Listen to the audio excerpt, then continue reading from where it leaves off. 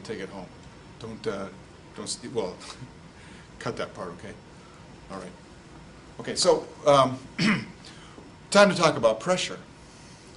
Pressure, you know what pressure is. That's pressure. You apply a force over a certain area. So pressure given by a P. Pressure is given by a P. Pressure is force per unit area. Force over area. I can apply 20 pounds of force over this whole surface. Or I can apply 20 pounds of force over this tiny surface, and it's going to make a bigger dent. I can push down hard with my entire hand, or I can push with the same force on a nail, and I can drive the nail through material. Because the area is smaller, so with the same force, I've got a smaller area, and the pressure goes way up. I weigh 200 pounds, and if I stepped on you with these qualified lab shoes, it might not hurt so much. But what about a woman that stands on your foot and she's got those little tiny 1/4 inch by 1/4 inch heels? She may have half the weight that I do, but she's going to have many, many times smaller area, and so the pressure goes way up. Be like driving a nail through your foot. Ow. So the units of pressure, force over area. What's the units of force over area? In English, that's going to be pounds per square inch. Pounds, that's also known as PSI, right? Maybe I should write that down so you got it.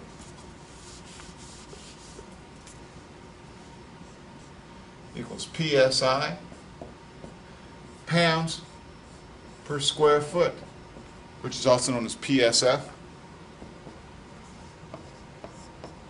And in metric units, it's newtons per meter squared. That's also called a Pascal, given by big P little a, named after a guy named Blaise Pascal. Pascal.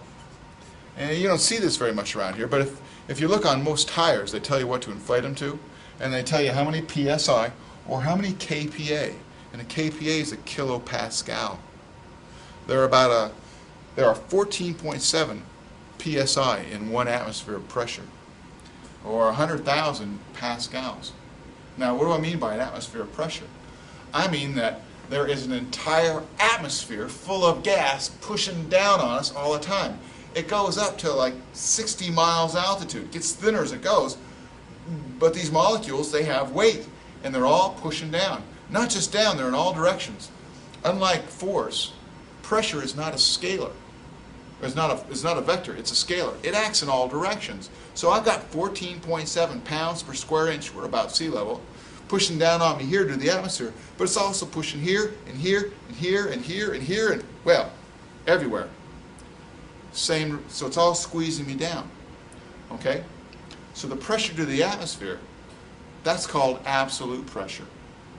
It's the atmospheric pressure plus whatever else we've got. Let's look at this.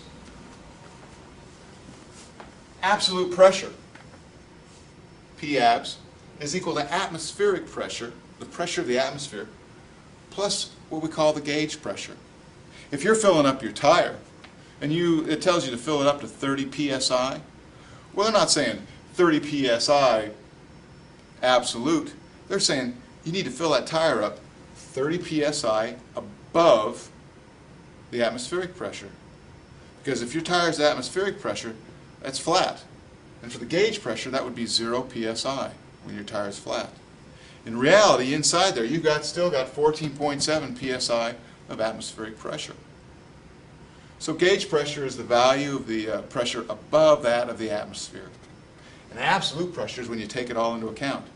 If my tire's got 30 PSI in it, that's gauge pressure. And often they use PSI-G for gauge. But if it's 30 PSI gauge, then absolute pressure is 30 plus 14.7.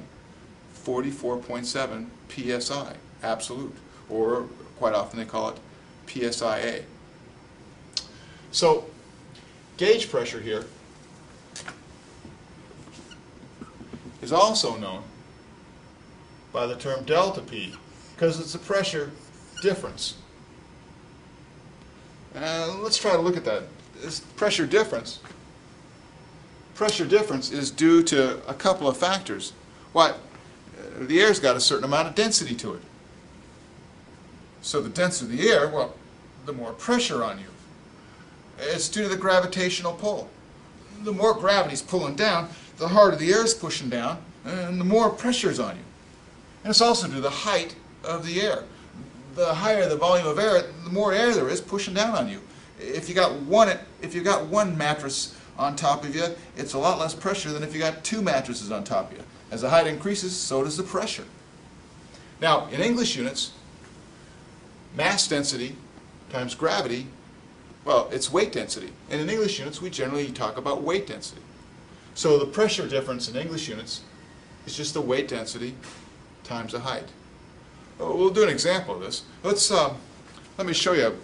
Let's use water instead. Now here's Jordy. I let him up for a minute, and he's got his breath, and he's come back down again. Now, he's underwater. And the pressure of the water is pushing down on him. And you've felt this before. If you swim to the bottom of a pool, you can feel your ears pushing, because what's happened is the pressure on the outside is greater than the pressure on the inside, and they're pushing in on the membrane, the tympanic membrane of your ear, due to that pressure difference, that delta P. By the way, that triangle, delta, means change in. So Jordy's got pressure. He's got pressure due to the atmosphere. And now he's got pressure due to the water. And we usually use water because the density doesn't change so much with depth. Water and air, gases and liquids, are both fluids.